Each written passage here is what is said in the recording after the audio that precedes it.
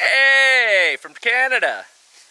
You guys super American people are gonna love the fact that the Canadian post office really sucks, right? So if you guys are looking to like point fingers and be like, oh, there's something wrong with them up there, the Canadian post office, the UPS, both of them, it just sucks. Now I say sucks because we're in a kind of a small rural area, and who knows, maybe in the city it's even better. Badge? What are your thoughts on the Canadian post office? 'Cause somebody's going to probably say, oh, you're a dick. Stay out of the Amazon business, is what I think. Because what they do is they will not deliver anything over 35 pounds, but then they go and say, well, it's the wrong address when we got everything delivered there. So I'm not quite, I think they should stay at the Amazon business. That's what I think. Anyways, today we have an exciting day. We're putting in subfloors. Got a few pieces of wood over there so far. We're going to bring all the rest of this sound insulation up. We're going to put all the wood in. We're going to put heat insulation, foam board insulation and all this stuff. So stick around. Today's going to be an amazing day. And thanks to Badge for hosting us out here. Oh, it's not a big deal.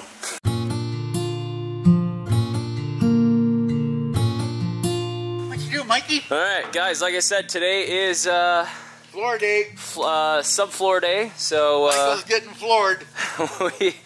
we got a couple measurements. I'm gonna give him a hand. I'm gonna turn on the GoPro. Let's do a nice time lapse of how much stuff we can get done today.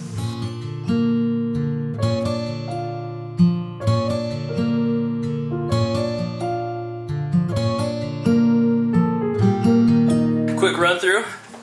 This is the blue skin ice shield, whatever you want to call it. I put strips up there. I'm going to drive this sucker to Colorado, and then notice how noisy it is. And I'll put Dynamite Extreme there, and then if we need to add more, we'll just put more in the front, because that's where most of the sound comes from, is there, and then the wheel wells. Yes? Oh boy. Perfect? Freaking. He doesn't know that I was so good in math, but now he's finally realizing it. This right here is going to be your hallway, so we're trying to figure out what supports we're going to put in, because Jax wants a nice big shower. So it's going to be somewhere around 30-32 inches, plus the wall and studs and whatnot. So we're going to end up with a wall somewhere like right here. So that's going to be your bathroom. Right. And then on this side, you're putting a cabinet because you wanted your kitchen, I think your oven you wanted here or something. So that's going to be a 24-inch cabinet, plus the backer and stuff, so we'll say like 26 for fun. So your kitchen's going to come out to here. So your hallway will end up being like this big. That's plenty wide. Yeah. Honestly. So then we want to put probably a center support here for walking, so that when you're walking, you don't hit any soft spots. Yeah. So we'll throw that in there. We're not looking for RV quality, Mike. No. We're looking for school bus quality. That's right. There's a big difference.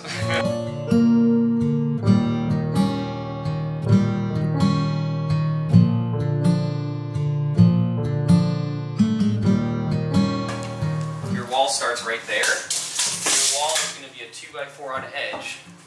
So because you're not going to put your diverter in this wall, so we don't need the deep. And you're going to do 12-volt switches in this wall, so we can do shallow boxes for your electrical. And then your wall will be right here, which means your shower will start right there. Okay. So if your shower hypothetically starts right there, your shower will end up being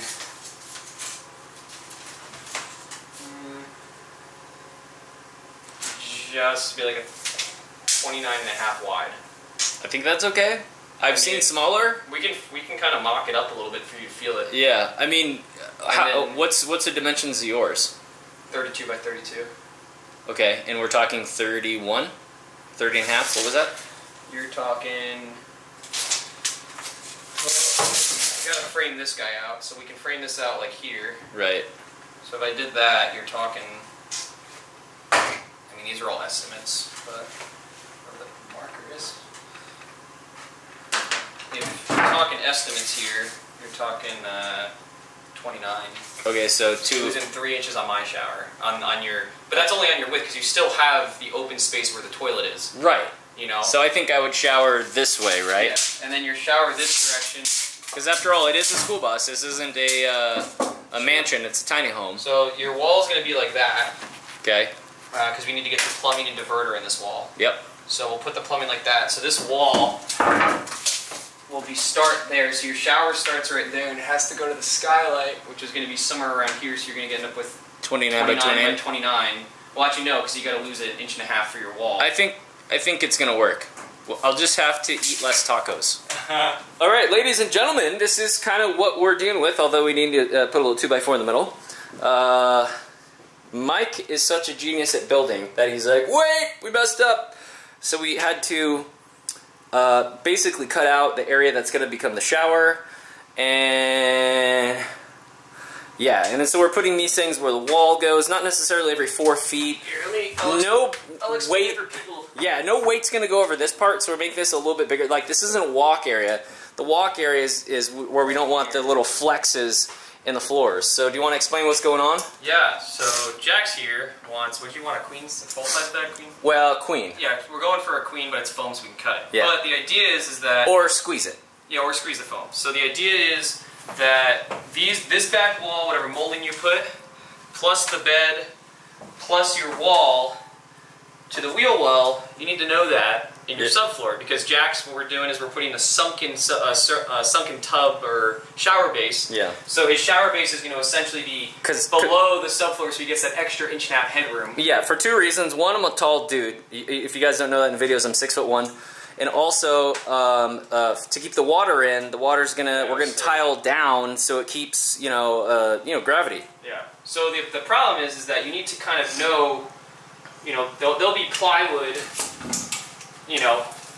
up to here, and then this is his actual shower. So you need to kind of know where this beam's going now before you even start doing it. The other problem is we have this skylight up here, and the wall.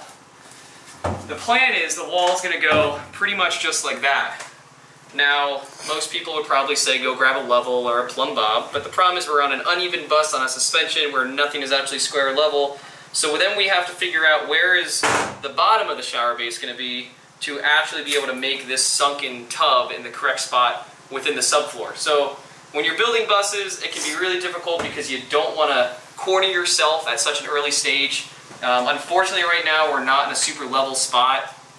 You already said we're going to Colorado, so there we're actually going to be on a concrete slab. We can level the bus out and actually get a better measurement. So right now we're kind of just trying to work with what we got. But essentially, this is Jax's shower. This space right here. That to me sounds good. The toilet's going to sit on top of this thing. Yep. The wheel well. And the wall. If I need to, because I got broad shoulders, so if my body is like this, sideways, it's no big deal. It's a freaking tiny house. It's not a mansion, guys, so you can't have everything. You have to compromise. Yeah, and for anyone who's wondering, this space, the shower base is probably going to end up being around 29 inches by about 31 inches, so it's not, a typical residential 32 by 32 or something, but you got to remember, he'll have elbow room over here because the toilet and shower are all going to be in kind of one big wet space.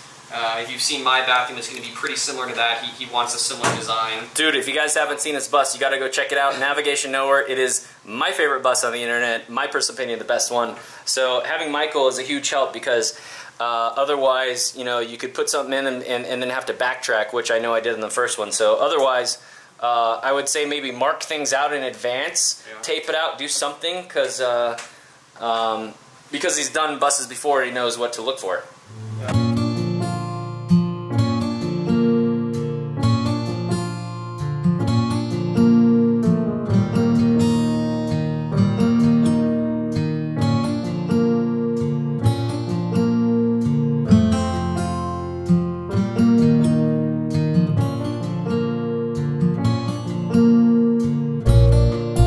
Gentlemen, boys and girls, feast your eyes on the subfloor. This is the insulation so far, because we're dealing with the elements up here in Canada, we got the rain coming, so we're going to put this plywood over and then get back to work.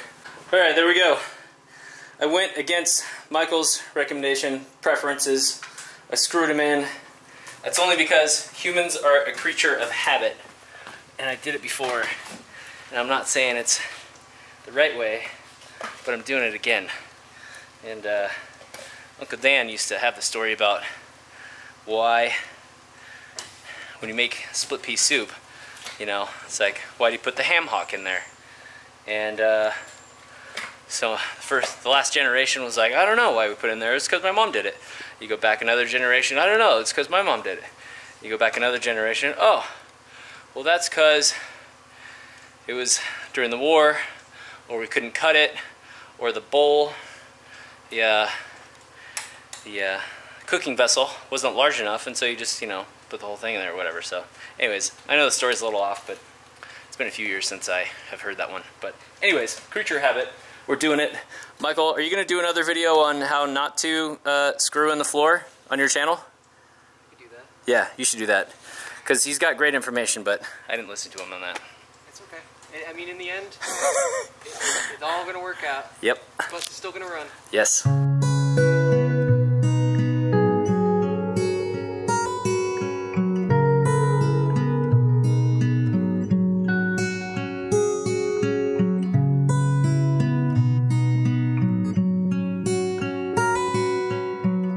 Guys, check it out. 6 or 7 weeks later, I don't even know at this point, we're getting in a floor today. That makes me really, really happy. Look at that, guys. Oh, man. Wow, man. We got like Shooter McGavin over here, but like for Cutter, we got Cutter McCutter right here. Look at this. You got a little tongue and groove, and we're gonna get that right in there. Holy crap, dude. That was good.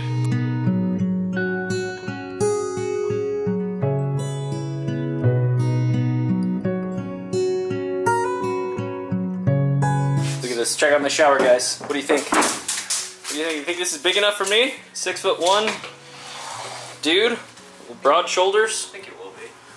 And then here's your closet. We're gonna bump that out. It's gonna come off the wall 24 as a cabinet. We'll give it like an inch because the walls aren't straight, plus the molding. So we'll go 25.5. Your cabinet will come, or your closet cabinet right there. So that's your hallway. Cool. That's plenty wide of a hallway. I mean, it looks like you basically just divided the bus in 3. Like 1/3, 2/3, 3/3. I mean, it's without, I mean, how wide of a space do you really need? Like, you don't have to go sideways. This is plenty of space, so. Oh yeah, it's a 31-inch hallway. So that's almost yeah. That's like, you know, residential wise, it's not bad. Yeah. It's not code, but you're not gonna do that in a bus. Right. So, but. Alright guys, it's coming together. We got the floor done. We're going to get the floor done, before we head to Denver. Also, a little disappointed. I don't know, did I mention that already? I think I did. Postal? Oh, no, the package came today and it needed a credit card because apparently in Canada you have to pay customs even though I'm shipping something from the US and I'm a US citizen and I'm bringing it back to the US. Go figure.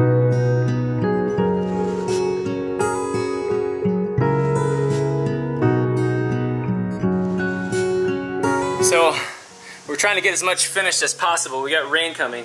This is where we are. So essentially, we're going lengthwise, right? This is where the second lengthwise piece will hit. So that's 16 feet. And this is how we're doing the subfloor. Very sturdy and secure. So if you're stepping on, I mean, all this is super secure because it's super thick, dense, flooring. So. Or foam, right? Foam board insulation. So yeah, Michael's gonna cut some stuff up real quick. I'm gonna cut up some pieces of the insulation and get this thing going. You guys, I've been sweating like a pig. Michael, not so much. But we're putting in pieces 3 and 4. This is very exciting. Look at it, what a tight squeeze this is here. Come down. There we go. Cool. Perfect. That is a tight squeeze. Damn! And then what you do, Michael, you want to demonstrate? Oh yeah, we can. On the other side, just to get it nice and tight. There we go. Just whack it into place. Look at that seam. I know, right down the middle. I mean, that's great. That's within 1/8 of an inch, you know, give or take that way.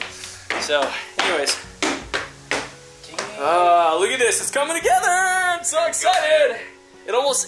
I'm so excited, it almost makes me forgive the Canadian Postal Service and the Canadian UPS for not delivering my crap yesterday. Even though I paid big money for it to be yesterday, they're definitely gonna get a phone call. Because if you pay for something, you should get something, right?